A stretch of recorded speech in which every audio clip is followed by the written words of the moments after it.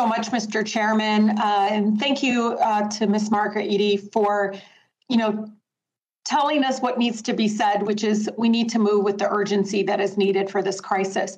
I'm also incredibly grateful, Mr. Chair knows this, Chairwoman Waters from day one from the first day I entered into Congress, has said housing is infrastructure.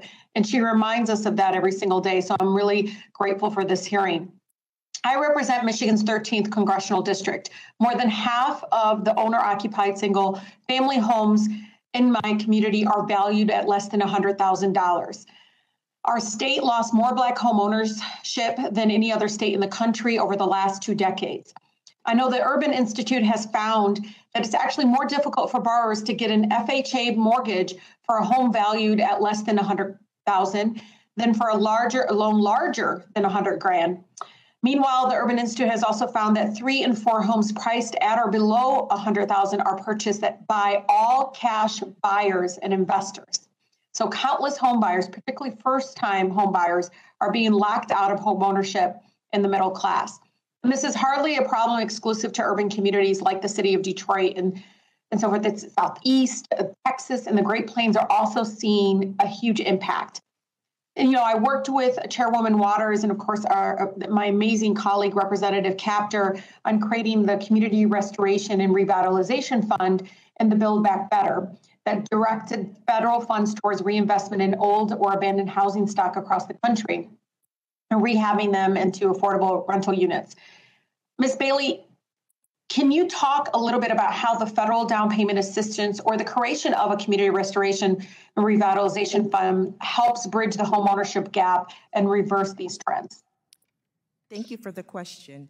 Indeed, the program would establish a competitive grant program at HUD to support the creation of affordable housing and community redevelopment in neighborhoods that are experiencing blight. We talked earlier about how our communities, including communities like yours in Detroit, have not recovered from the Great Recession. This is why the GSE's equitable housing finance plans are critically important, because what they are doing is providing liquidity for small dollar mortgage programs, those pilots that would allow people in your communities to get access to the mortgage loans that are less than $100,000, the loans that our large-scale lenders are refusing to make despite getting depository insurance. So we need these equitable housing finance programs because whole regions of the country are credit starved. So we need to do everything that we can to make sure those equitable housing finance plans pass, but we also need the Build Back Better Act. It is a compromise. $150 billion of targeted assistance, including the Community Restoration and Revitalization Fund,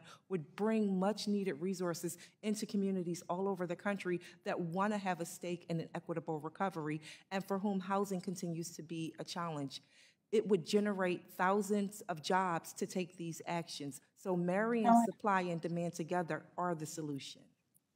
And Ms. Bailey, Mr. Mitchell, Mr. Zandi, do you have any other recommendations in regards to how I can help so many of my families? We're talking about particularly, homes valued at less than $100,000. What are some policy recommendations that you may have for myself, my colleagues in the administration? Continuing to make sure the equitable housing finance programs are implemented. The GSEs have to do them every 3 years. There needs to be accountability for those plans, so we need to know how they're actually delivering. They have broad public interest mandates for the protections that they get to make sure credit availability is available in every market, not only Fannie Mae and Freddie Mac, but also the federal home loan banks. Yeah. Great.